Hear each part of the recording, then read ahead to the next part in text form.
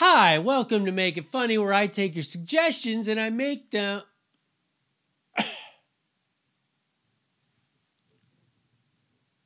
I've realized something.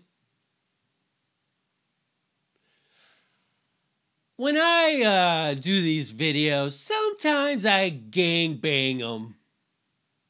Is that the right term? I do a whole bunch in one day. You'll notice by the fact that I'm wearing the same shirt. I don't care.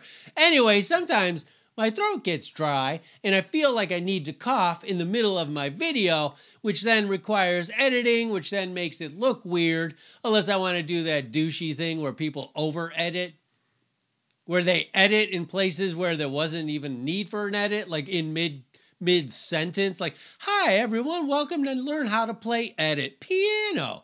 Anyway, sometimes I have to cough in the middle of it, but I realized there's a way I could do it if I just use comedic effect.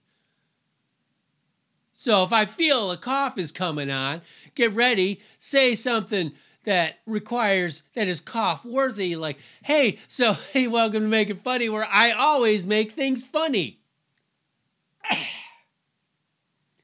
And now I can clear my throat without having to edit, and then I can move on with my video.